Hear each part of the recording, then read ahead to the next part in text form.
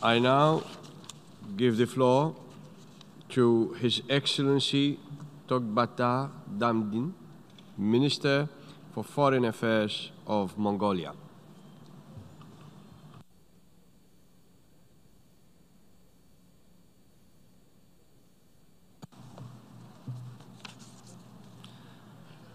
Mr. President, Mr. Secretary General, distinguished delegates, ladies and gentlemen, the world we live in today is indeed complex, at times chaotic, uncertain, and unpredictable. It is faced with mounting challenges including protracted conflicts, persistent poverty and hunger, terrorism and violent extremism, and a fast-changing climate. Democracy, although still prevalent as never before, is challenged and tested as to its strength. Inequalities are deepening, global military spending and arms competition are increasing, respect for international norms and institutions are weakening. Multilateralism is being more than ever challenged. In short, at times it feels more like the world of the pre-1990s. Yet the Cold War era is long over. Back then we had existential standoff of antagonistic ideologies negating each other completely.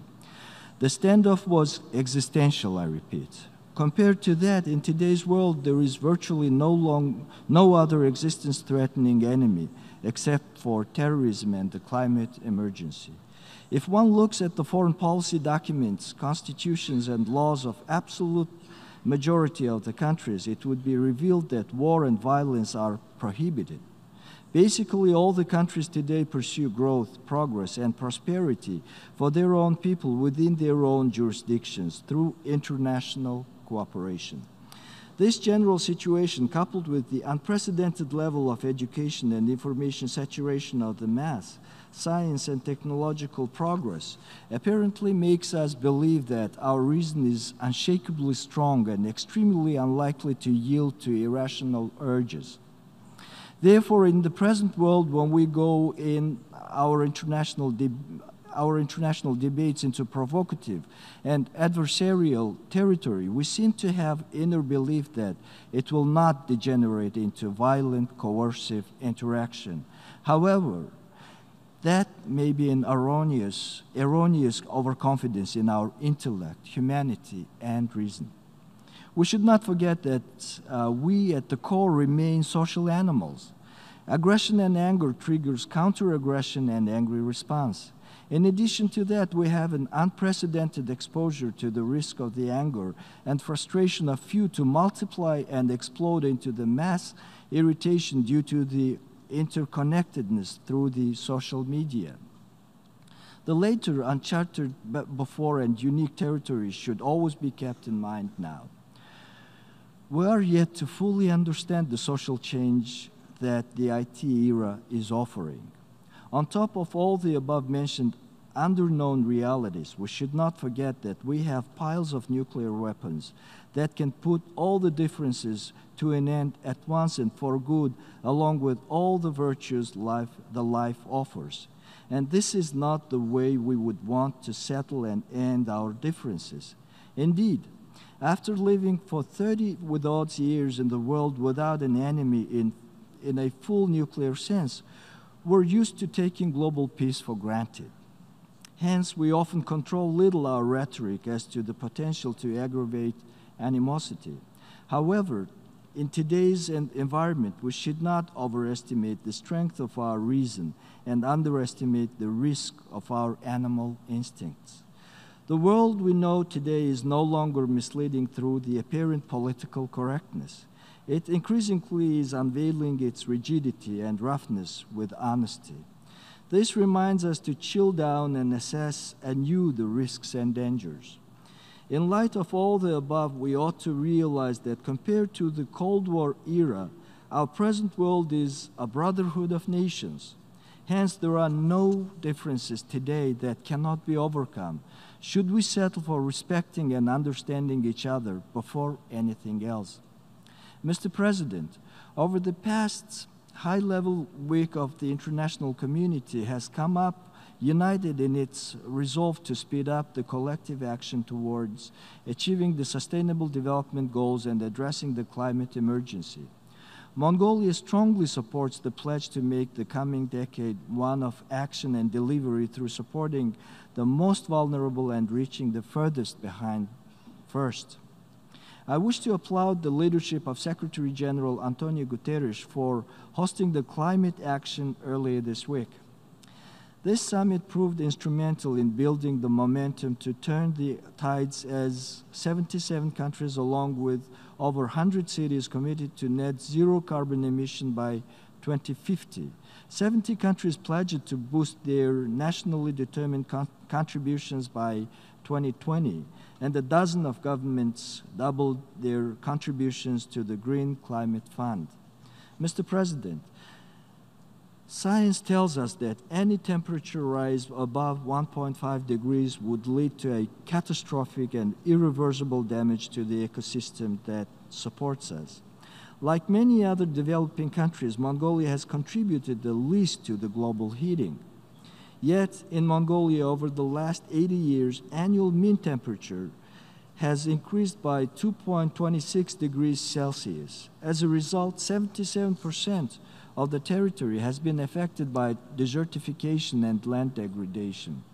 Permafrost area had shrunk more than twice over the last 40 years, and more than 800 lakes have dried out.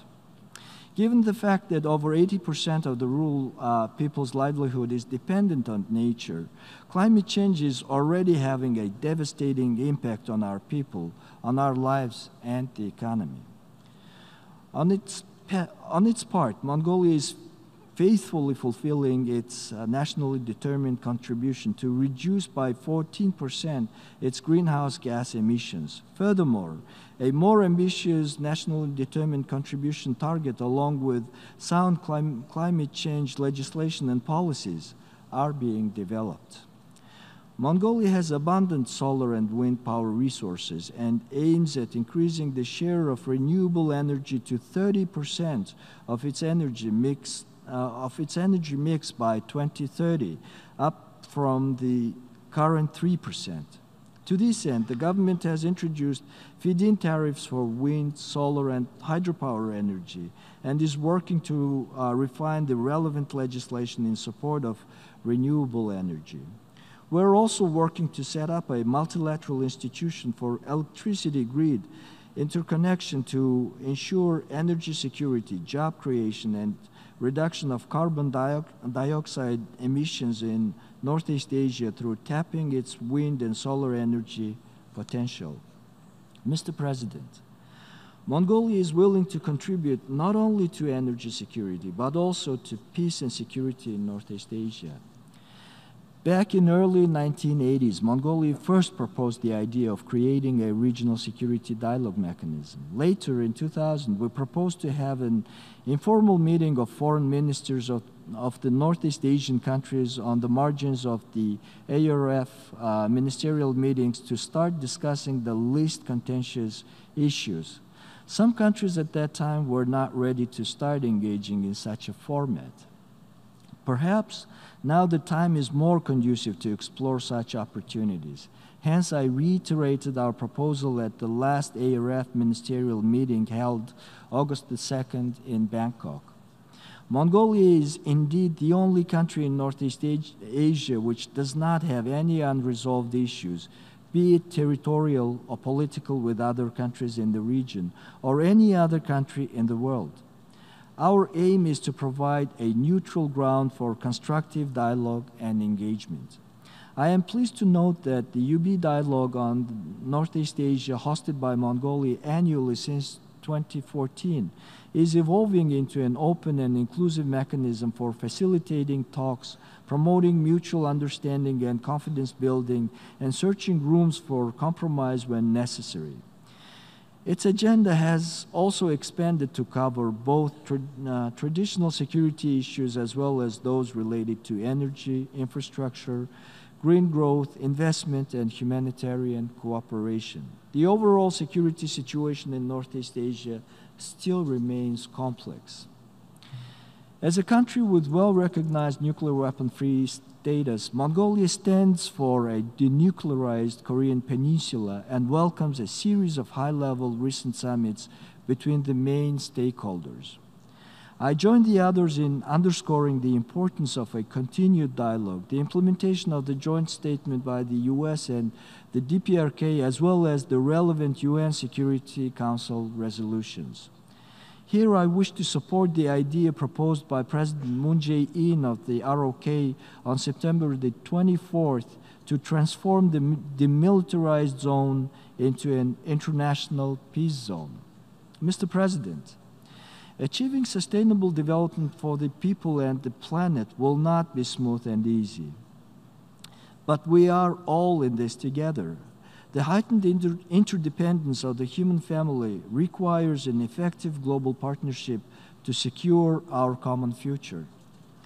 For full implementation of the Vienna Program of Action for the LLDCs needs to be closely aligned with the SDGs and the Addis Ababa Action Agenda on Financing for Development.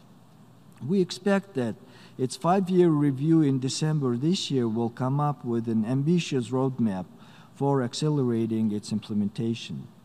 The LLDCs continue to face considerable challenges inherently linked to their geographical handicap and remain largely marginalized in the global trade.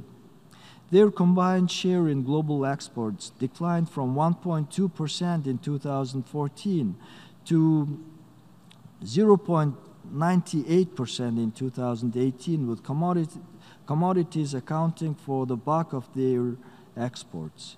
Increased international assistance for export diversification, value addition, infrastructure development, institutional and productive capacity building, and better market access remain essential for the LLDCs.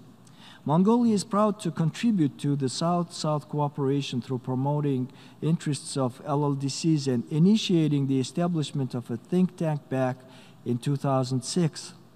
Today, the Ulaanbaatar-based international think tank is actively engaging in global dialogues on related issues through providing evidence-based advisory services and organizing regional and international workshops.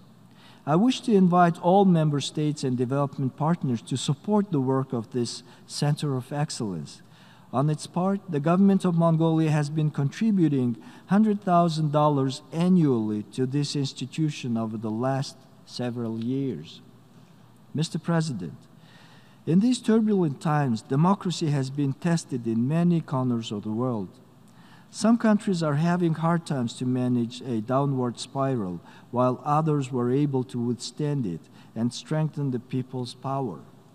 Nearly 3 decades ago in 1990, Mongolia made a historic choice to democracy and market economy.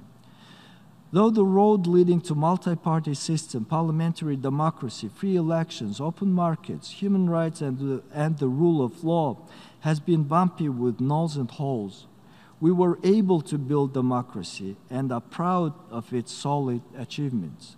Today, our citizens enjoy human rights, fundamental freedoms, private property, and freedom of expression and movement. Democracy unleashed the inherent potential of the individuals and private sector has come to produce over 80% of our GDP. The access to information and the right to assembly allow for greater transparency, online and offline social interaction, and freedom of speech. Moreover, over the recent years, Mongolia has taken a host of measures aimed at strengthening merit-based professional civil service, cutting red tape, promoting rule of law, and fighting corruption head-on. Globally, Mongolia was proud to serve as chair of such representative international organizations as the International Conference on New and Restored Democracies, the Community of Democracies, and the Freedom Online Coalition, sharing with others its lessons learned in democratic consolidation. No doubt that democracy needs to be nurtured as we move forward with its consolidation. Accordingly, governance reform issues, including better checks and balances, securing the independence of the judiciary, greater authority for local and municipality levels are being broadly discussed as the Parliament considers amendments to our 1992 Constitution.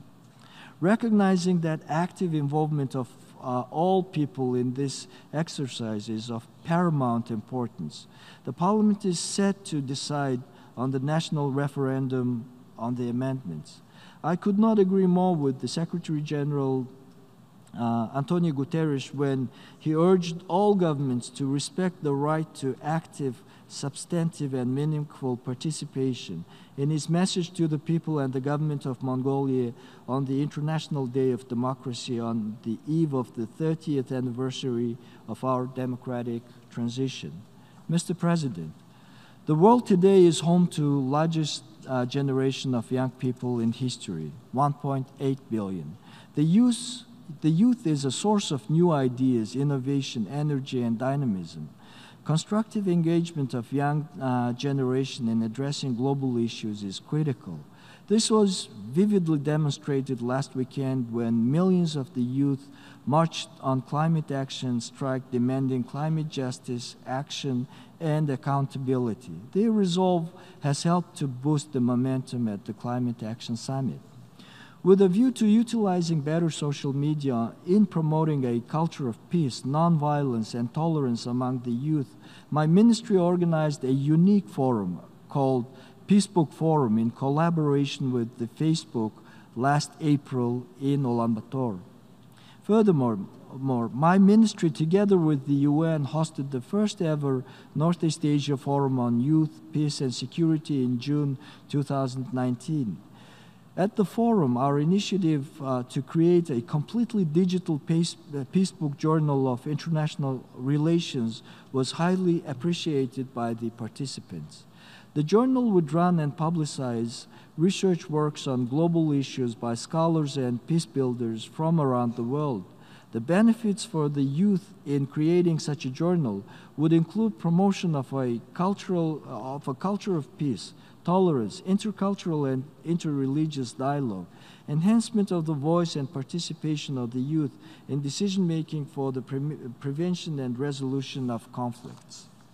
Furthermore, to encourage critical, analytical, scholarly, academic thinking on global peace and security issues among the youth, we also proposed the creation of an award, the Peace, Progress, Prosperity, Promise Award, to inspire a scholarly research work competition. In advancing these initiatives, we will be working together with all our interested partners, including the Secretary General's Special Envoy for Youth. Mr. President, as we're nearing the 75th anniversary of the United Nations, Mongolia reaffirms its unwavering commitment to the World Organization as the center of multilateralism. My delegation highly commends the Secretary General's bold reforms in peace and security pillar, repositioning the UN development system, management and gender parity initiatives, all designed to make the World Organization fit to meet the current manifold challenges. Our collective efforts must be redoubled to uphold and strengthen multilateralism in promoting peace, security, and sustainable development while ensuring that no one and no country is left behind. I thank you.